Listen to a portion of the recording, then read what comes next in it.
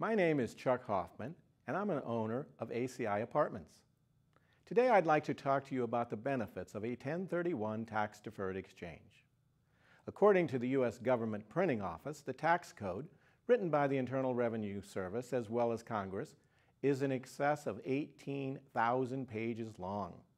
Within the code is an outstanding vehicle for deferring taxes for appreciated real estate held for investment. Section 1031 of the Code allows for the deferral of capital gains taxes when exchanging equity in one property for the equity in another. With combined state and federal income capital gain taxes in excess of 30%, the tax code allows for a property owner to effectively have 30% more money to purchase another piece of real estate. The rules allow for a property owner to defer this capital gain tax for like-kind property. Generally, most real estate is considered like-kind.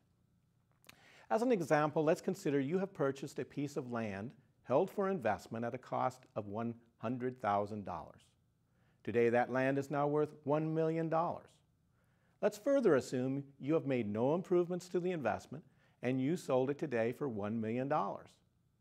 Subtracting the cost of the land originally from the sales price today gives you a capital gain of $900,000.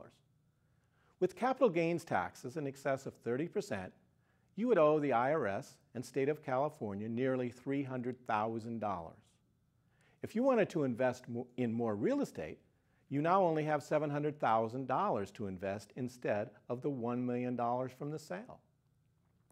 Utilizing a 1031 tax-deferred exchange, you have the ability to defer any tax owing and invest all $1 million from the sale in like-kind property.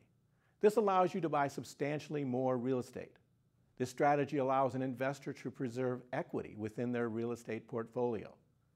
The time for consideration of this strategy is before any investment real estate is listed for sale.